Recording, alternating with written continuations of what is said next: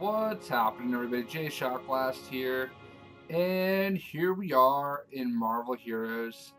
And something that's been asked of me is who are some of the characters I would like to see in Marvel Heroes.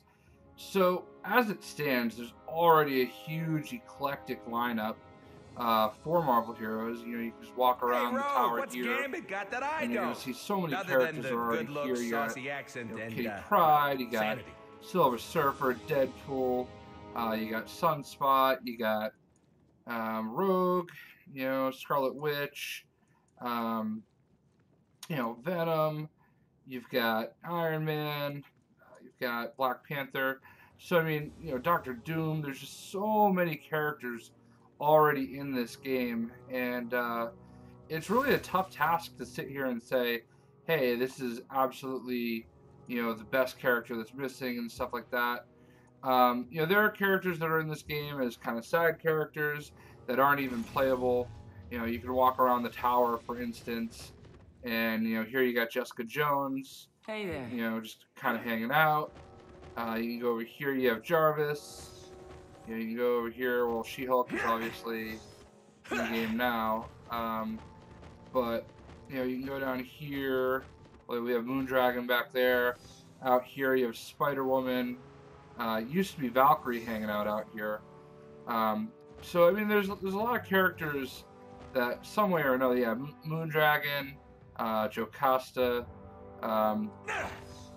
you've got, Hank Pym out here, even though he's in the game now, and Wonder Man.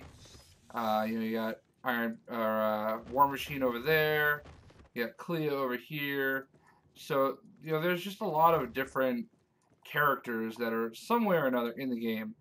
What I think I've done is I feel like I've found 5 characters that I would love to see in the game that in no way, shape, or form are in the game right now that I can think of and haven't been announced yet. Okay, so one of my characters actually just got announced, but I don't care. I want to play as him, and we'll get to that in a minute. So, without any further ado, I kind of walked around as Deadpool because Deadpool is pretty much my favorite comic book character, and I felt like that was a good way to kind of introduce him. So what I'm going to do is I'm going to play with characters that I feel like associate with these characters, and these are going to be my top 5 characters I would like to see in Marvel Heroes. And again, the caveat being that they haven't been speculated or announced as characters that are about to be. She totally just stole my power. That jerk. So basically, characters that I'd like to see that I left out of the list are characters that I've seen, or are team ups, or characters that are already in it. Wasp probably would have been a very high pick for me. Quicksilver. Another one, Kamala Khan, Miss Marvel, the new Miss Marvel. I left her off because I feel like she's going to be in the game inevitably. I left Archangel off because I feel like he's going to be in there as well, even though that's a character I would love to play as. So those are a couple characters off the top of my head that I did not include because they're pretty much about to be in the game in some way, shape, or form anyway. And like I said, my list has one character that I couldn't resist. I had to have him in there. And anyway, let's go ahead and check out my top 5. Alright, at number 5, as much as it pains me to use this costume, no, it's not Jane Foster. It is Angela, the quote-unquote sister of Thor.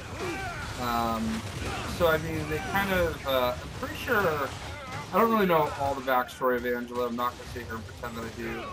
But I'm under the impression that she comes from the Spawn universe originally, and Marvel got the rights for her, something along those lines. But in any event, one of the big reasons I really feel like I hate this version of Thor, Jane Foster pretending to be Thor, is that, I'm all for, and the point I've made all along, by the way, I love the idea of there being a very powerful, Asgardian female that, we bring to the forefront.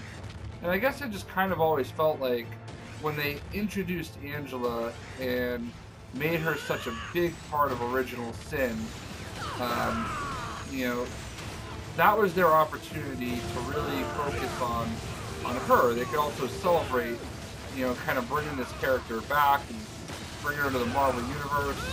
I really felt like that was a really good opportunity for Marvel Comics, and I know that they've definitely still done a lot with her, but that would have been, to me, a character they could have really focused on and really helped establish a lot, even more so.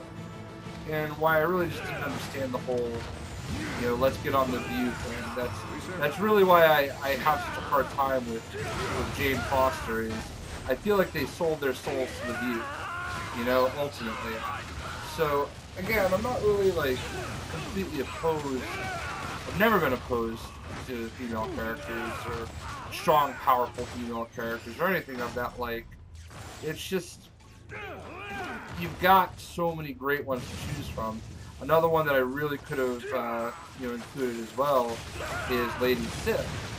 Like those are really just two characters that are really fantastic. I think would have done a really good job. And Angela, I know she's been kind of hinted at. So this might actually be a bit of a stretch. She's been up for some votes and stuff like that. I don't think she won, but I feel like she's going to be a priority. Inevitably, she probably will be in the game. But, I honestly, I want to make sure I did at least get a female character on here. And it kind of came down to her or Rachel Summers, but I don't know. I don't really think that Rachel Summers would offer anything overly different than, her parents. So I just like Angela. I thought I enjoyed her run with Guardians of the Galaxy. I just think she's a really solid character, and I really would have loved to have seen them focus a little bit more on her. So that is my pick for number 5. It is Angela, and now I will retire this costume and never use it again. Haha. So let's move on to number 4. Alright, at number 4, we've got a little bit of S.H.I.E.L.D. action going on here with Black Widow and Agent Coulson. And I have to say, this is kind of cheating because even though it's number 4, I'm going to actually mention 3 different characters that have popped up on the TV show Agents of S.H.I.E.L.D. And I think any of these 3 would just be, really good choices. Number 1 of the 3 being Quake. Played by Chloe Bennett, Daisy Johnson, if you will, Sky, whatever you want to call her. I think that she's really coming into her own on the show, and I'll be honest with you, I actually find myself enjoying Agents of S.H.I.E.L.D. quite possibly more than I am Arrow or Flash so far this season. It's been really good. Like honestly, all 4 of the major comic shows have been really good so far. But I think that, Quake would be just a really good choice. Obviously, a close second would be Mockingbird, Bobby Morse, played by Adrian Palicki. Palicki, I don't know if I pronounced that right. Mockingbird is, there's rumors that there's going to be a spin-off with her, featuring her, I should say. So, bringing her into the fold with, different costumes and stuff like that that she's had in the comics, and, obviously an Agents of S.H.I.E.L.D. version for both her and Quake would be really cool. And then third, honestly, when I started doing the video or started doing my list, this was actually the person that I picked, and I kept thinking, of him being on Agents of S.H.I.E.L.D., some of the cool stuff they've done with him in the comics since then, and that is Deathlock. He was in the series a little bit here and there, and I don't know if he really has anything that he does that's, anything different than what, Punisher or War Machine, do. You'd kind of be like a quasi mix of the two. You know, he's got his neat little tricks. He's basically Marvel's Cyborg in a way. But I really feel like, you know, an Agents of S.H.I.E.L.D. theme, you know, 4 or 3-piece there, any of those 3 would be really cool additions to the game, whether it be, you know, as team-ups or, you know, hopefully playable characters. Uh, so that is my way of sliding 3 people into one slot at number 4. I'm just going with the Agents of S.H.I.E.L.D. theme. So we'll move on to number 3. Alright, so at number 3, I gotta go Cosmic, and that is why I have Star-Lord here. Even though I don't know that he's really necessarily the best choice to associate with my number 3 choice. And that is Black Bolt, the king of the Inhumans. Inhumans are such a huge deal right now in Marvel. You know, they've really done a big job of kind of carrying them and bringing them to the forefront. Even on the before-mentioned Agents of S.H.I.E.L.D., you know, that's been a really big deal in the Marvel Universe. So I really think that, you know, Black Bolt has just a really awesome, you know, set of powers, and, you know, his ability to have like I mean, he's very, you know, physically tough, he can fly, he can do all those things, and then, you know, he's got like those kind of screaming powers, and I know they're not going to really necessarily translate into the game completely. You have to have a bunch of variations of it, but I really feel like he'd be a fun choice. I mean, of course, you know, they've been focusing on Karnak and Medusa as well. So, you know, if you want to have either of them in his place, then so be it. But I really feel like Black Bolt is the face of Inhumanity, and I really think that he would be a fun and awesome choice at my number 3. So let's move on to number Deuce. Oh hey, number 2, it's Deadpool again, and I'll bet you never know which character I'm associating with him by using him here. So this is the character that kind of breaks my rule of not really announced, or already kind of announced as being in the game, and also kind of breaks my rule of focusing on heroes, because this is a character that I don't think you can really associate as a hero in any way, shape, or form. He's pretty much pure villain, but I feel like including Carnage in the game kind of opens up that can of worms where you can have him as a playable character. I don't care if he's going to be a raid boss. Thanos. I need to play as Thanos. I think he's he's probably my favorite bad guy in all of comic books. He is just such a powerful character, and I cannot fathom how cool it would be, like what his power set would be, all those kind of things.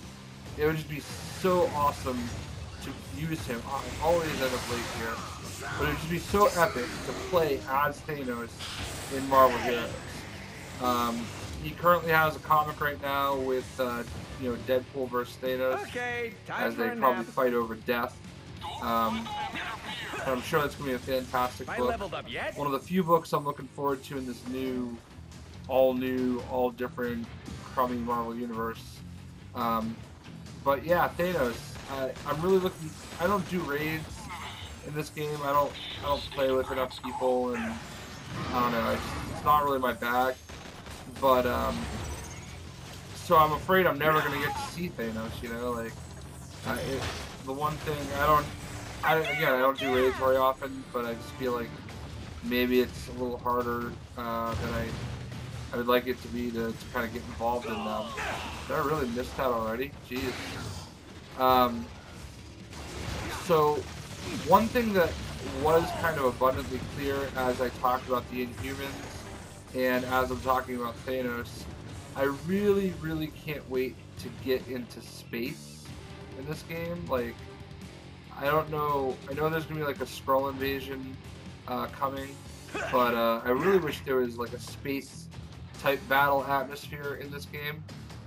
So I mean, I'm sure they're gonna work that in with Thanos in the raid, but I'd love a level where you can play.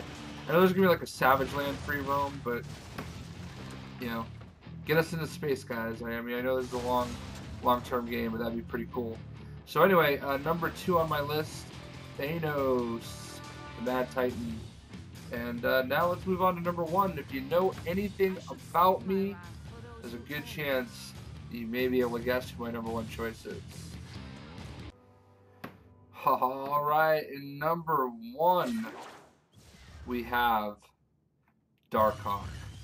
So obviously, as you can see, we've got, you know, Nova, Richard Rider here. Nova Prime, I should say. As my representative of Darkhawk, and that's because in the whole War of Kings, Realm of Kings, Darkhawk had his big comeback, and the Marvel Comics promptly squashed it, and ended up, you know, floundering him in the world of Avengers Arena, and really disappointing to not have him, you know, get his opportunity to come back. I really feel like in so many ways Darkhawk is such an interesting character. You know, he's got the look, he's got the move set, he's got the skills. You know, I just really thought he was such a great and fascinating character, and I don't know why I'm not entering Age of Ultron, but whatever. I don't get it. I don't know, like, I don't know how this character doesn't get a bigger opportunity.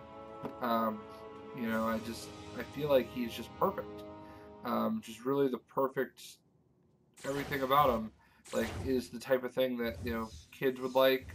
You know, he's got that kind of War Machine kind of feel to him, Iron Man feel to him, you know, especially as he's evolved his armor. You know, having the other Talon, I forget what his name was, but there's another, or one of the other kind of Darkhawk type people that kind of got involved and like posed as him to kill Lilandra.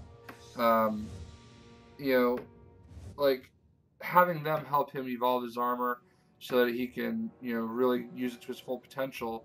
You know, that was their opportunity. Oh, here we go. We've detected Ultron up ahead at Avengers Mansion. So yeah, that was. I felt like that was their opportunity to, to, Ultron is important.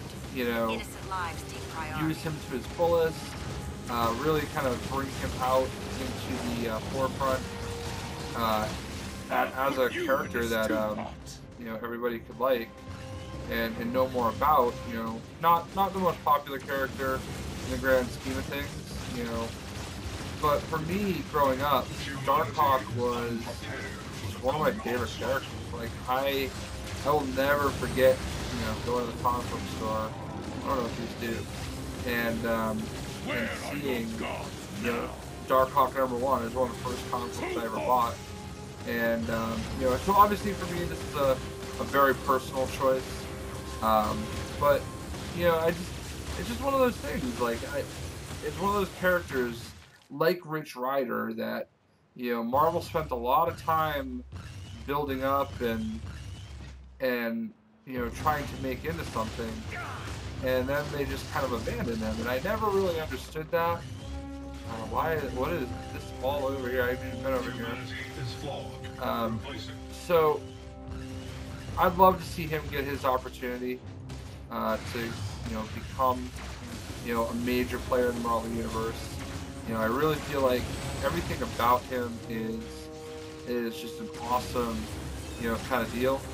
And, you know, I mean, with this all new, all different, all the time kind of deal, I just really feel like it's a great opportunity to bring this character back. I think it would be a lot of fun to play as in Marvel Heroes.